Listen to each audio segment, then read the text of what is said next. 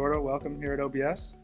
Thank you for coming, and just wanted to have a conversation ahead of two-year-old season in general and talk about your experiences in Ocala. So tell us a little bit about your background and what initially got you into the thoroughbred industry. I probably didn't have a choice because I was born in Arcadia, California at the hospital that's on Santa Anita's grounds. Very good. On Preakness Day. And my parents have been involved in it.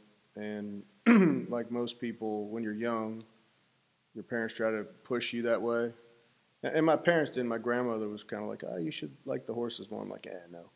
And when I was 13, my father was a jocks agent. And he basically raised Pat Valenzuela, and Pat Valenzuela rode Sunday Silence in the 1989 Derby. And when they got home, that was it. I wanted to go to work at the track. So I was actually supposed to go to work for Laz Barrera. And he was a very good friend of my father's. I called him Uncle Laz. And he passed away. So my mother had run Bobby Frankel's business from, when I was in a bassinet till the day he passed away. And Umberto Ascagna was the assistant, and he said, well, you're coming with us instead. So you're supposed to come with us anyway. So, okay. So I went to work when I was about 14. I have a special license. I had a permit to work. And I used to take my first period at my high school as a work study. So, like an internship or whatever. And I would go to the barn. And I always worked more than I was supposed to. And they didn't have the hours like they do now. Yeah, exactly. I was very lucky to get into it early, and once the bug bit me, it's stuck with me till today. Of course. So at 13, 14 years old, you knew you wanted to be in, but not particularly what area? You kind of have to feel that out on the way. The Derby was this thing, and I was in my bedroom. My grandmother was watching me, and she's a big horse racing person. She kind of brought my mother and all my aunts around it. And my Aunt Ray made my first bet for me when I was 5. My Aunt Patty, to this day, still follows all the horses. The Derby, like my grandma was watching me, and I go in the room, and I don't know why I want to be by myself. To this day, no idea why. And I watched it, played my old Kentucky home, and I said, oh, very emotional.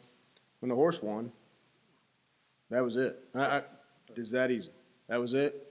I said, I want to do this. I just want to be around the horses. I love the horses. I'm an animal person. The horses, to me, are the whole thing. And I couldn't put all that together at that age. But when I got around them, I like, horses better than most people I know, So, and then it blossomed from there. So as you work your way up through the ranks to become a professional like you are now, what were some of your favorite jobs from starting at the track, work on the backside to being on the front end for the business? Anybody that worked at the track, cleaning the gutter with the hose, at the end of the morning to get all the dirt that was from where the wash racks are, was something very therapeutic about that. Every once in a while when my wife trains, I'll go to the barn. If I'm in a bad mood, I'll clean the gutters out. And it was like you could see the dirt going. You saw this thing going. So a non-horse related event, but I liked, I was a hot walker. You start out, which is the bus boy of the horse world, or in the mail room, if you will. And I used to always try to walk as many horses as I can. I set out to walk the most horses every day. I don't know why.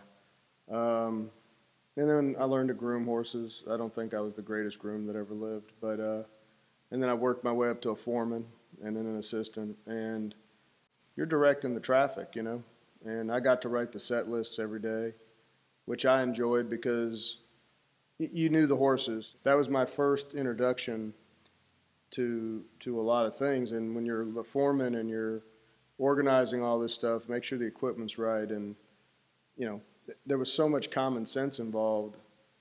I think good horsemanship, it taught me about common sense that carries on into my everyday life. So going from the track to the sale ring, what was the path of that, and what was your experience to get to the sale? So my mother is a very good person with money and numbers and this business overall. And somewhere she handed me a checkbook, the old-fashioned one. Balance it out. Yeah, my daughter's 11. She'll think that's something from the National Archives if you showed it to her, I mean, it's not on my phone. But I had a little blue checkbook from Bank of America, and she said, okay, you need to learn to manage money.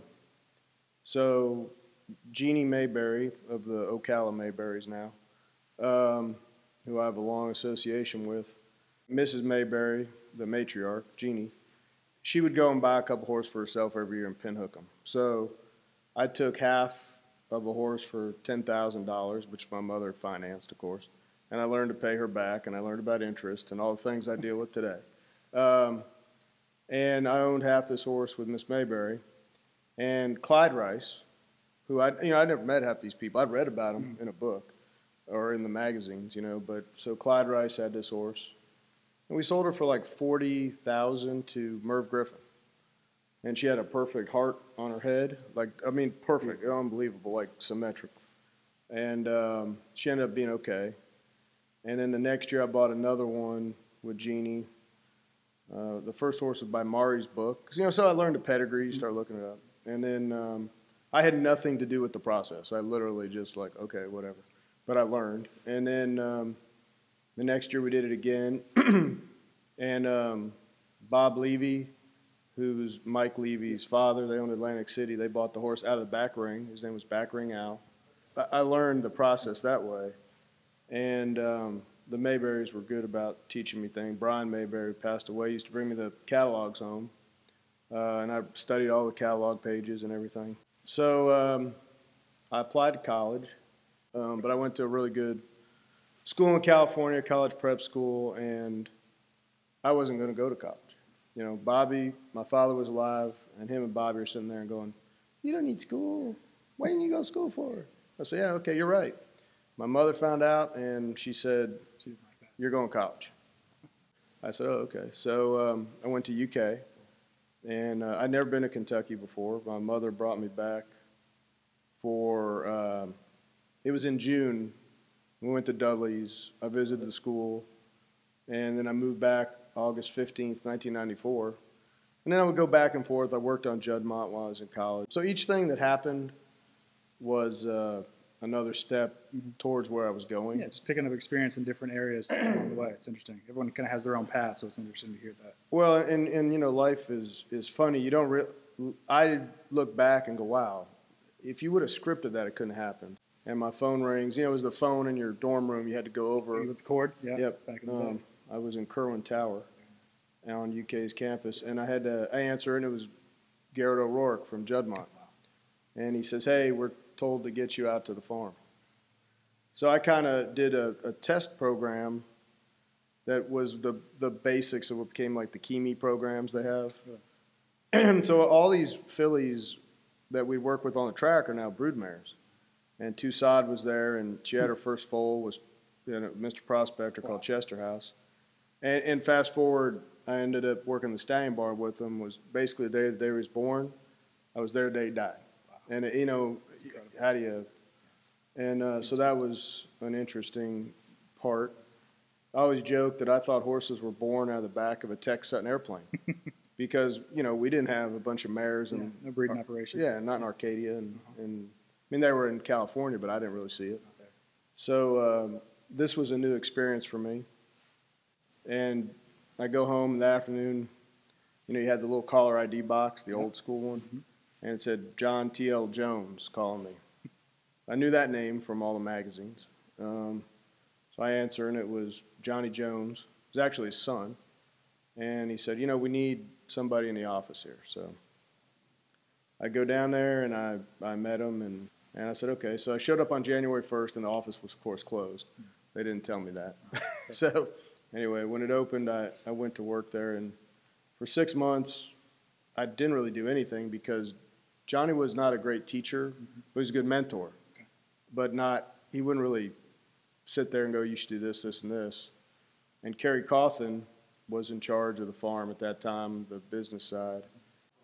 So there's this other guy in there. He'd grunt at me every once in a while, and his name was Donato Lanny.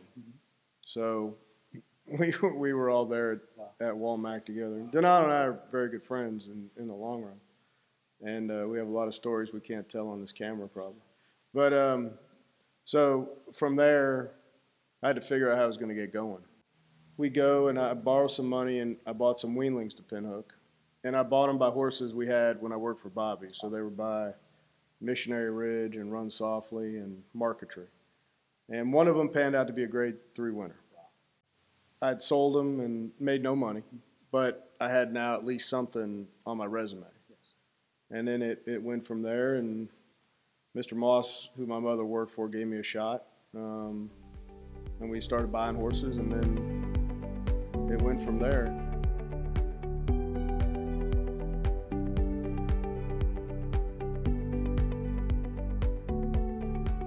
So what was your introduction to Ocala and spending a lot of time here? So I went in to bid on a horse by West, who was at Walmack. And Jeannie bought the horse for like $21,000. I had 20 grand. She got it for 21. So we started talking, and I said, well, what are you doing? And so I came down here to visit Ocala, and I figured I needed a place to break horses. You know, I was studying, okay, how do I create this supply chain for what I want to do? And so everybody said, you have to go to Ocala.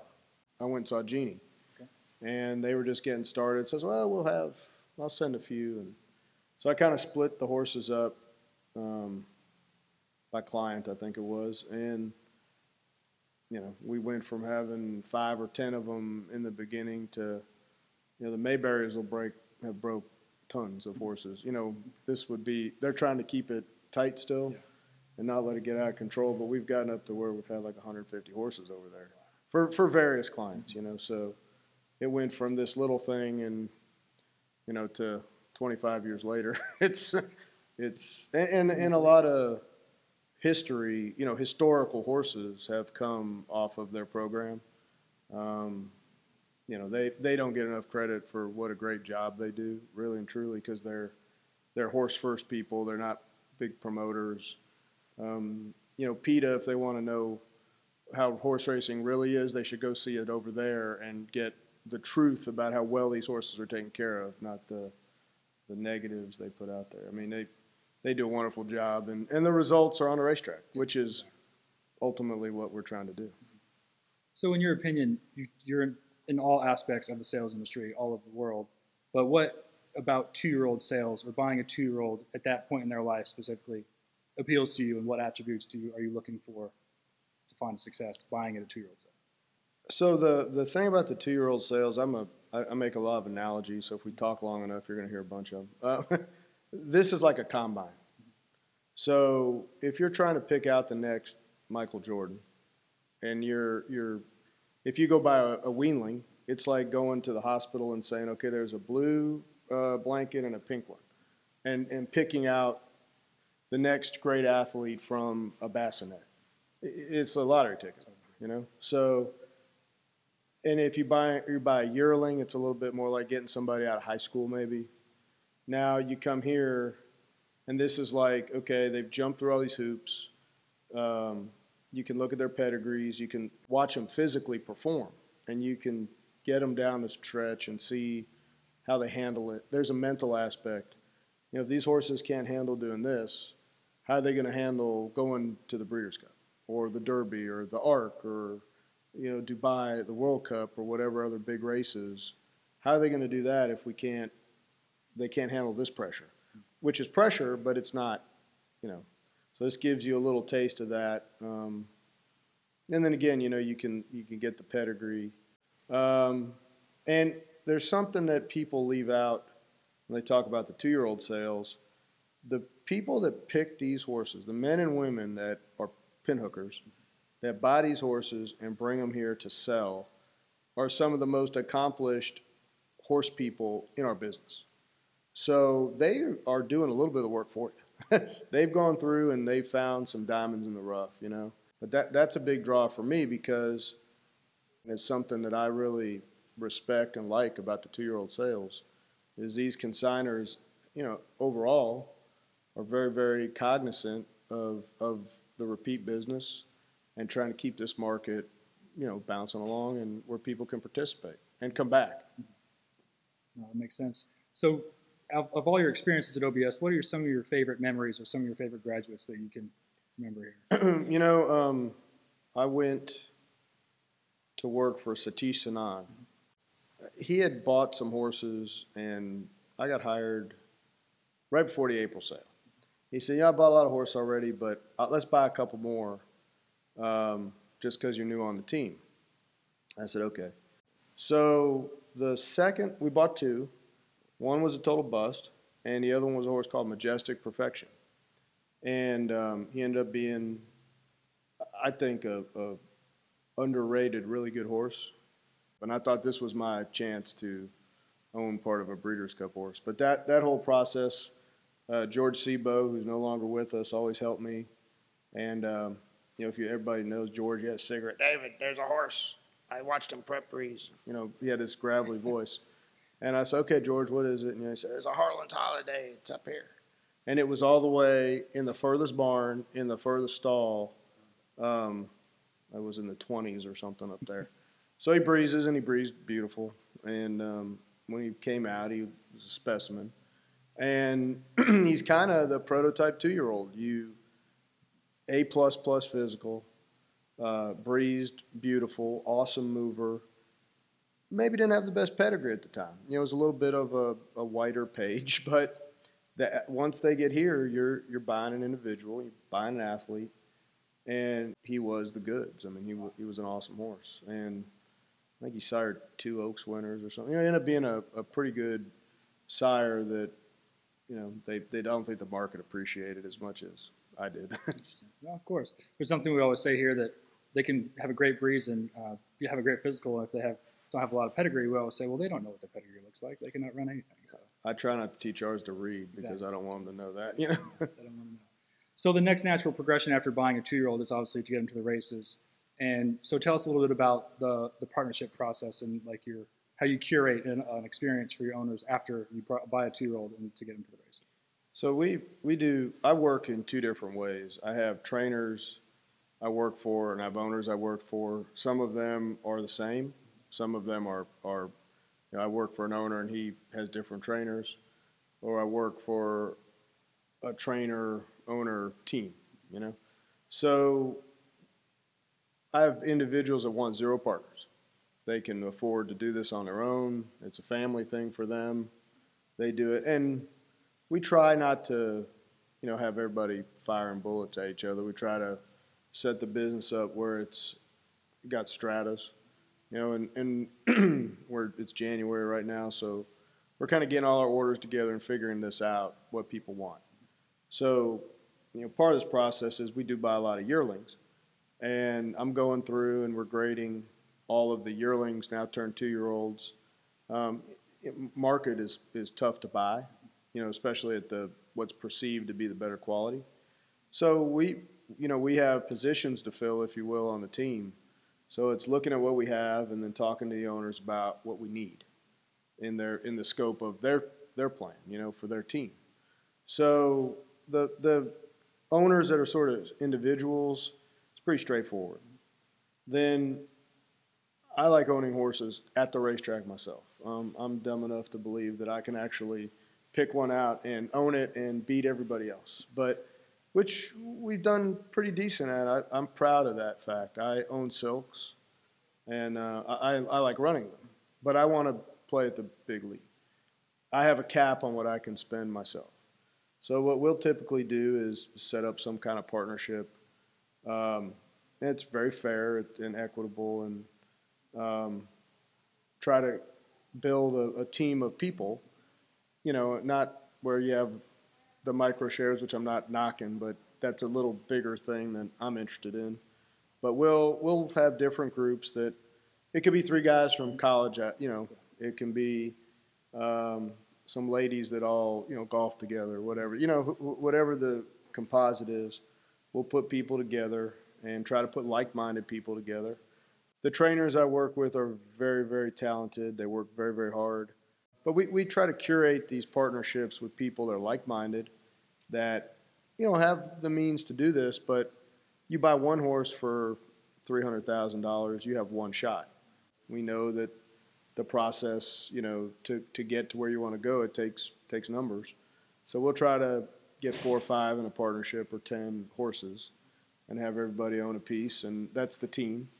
And then we try to make it fun for them. So while we're down here, like this week, and we've got a lot of people coming in to look at horses that we bought already that they own part of, and kind of talking about what we're going to do at the 2-year-old sales, how we're going to fill it in. Like this particular group, you know, our goal is get 20 total. So we've got 16, and we need 4 more, and we need colts. So that's going to be the plan. It's pretty simple. Our whole goal is for the people that get involved in racing, whether it's a family that wants to do it as a family or in a partnership scenario, is to give them the whole experience. Most people can go buy like their boat or their place in the Hamptons or go on vacation in Africa that are doing this. If you're doing this, you have a choice to do it. You're choosing to spend a lot of money and be disappointed about 80% of the time because, you know, the best people are around 20%. And but so how do you keep it fun when 80% of the time you're losing? and it's through the experience. And we try to educate people. We try to, you know, no question is too insignificant. We try to make time for people. We try to communicate on a regular basis. We have a lot of retained partners. We're in our 5th partnership that we do. And this is, you know, like my first person in the partnership is always me. And then we build it from there. You know, we have the West Points we work with. They're a big patron of mine and my family's, and we do a lot at Lane's End with them, you know, with the flight line connection. We've got a OBS cell grad called Signature that we own. That was top 12 on the Derby dozen list the other day. So, you know, we're all in with the 2-year-old sales. Yeah, of course. Well, it's an exciting time of year. You mentioned the, you know, 2-year-old sales season coming up and the Derby dozen list coming out. It's an exciting time to be involved in racing and sales especially. So you mentioned some of the goals for your partnership, but what about you personally? What about your professionally goals? You've been personally involved with some of the greatest thoroughbreds in my lifetime, some would say of all time. And what is the goal that you would like to see yourself accomplish that you haven't accomplished yet? You know, I've been woefully inept at the classics. Mm-hmm. So, you know, I've led as a participant involved in, like, Honor AP was one of the best horses I feel we've ever had, talent-wise. He got knocked out at the start, ended up getting a career-ending injury to his tendon at the break, but still ran 4th. There's no doubt in my mind he would have won with a clean trip. And then the next year, I actually owned part of Rock Your World, and he was, you know, second choice, undefeated out of San Diego Derby. You know, the start got him. Like me and the start at the Derby with stuff I'm involved with has not been a real positive.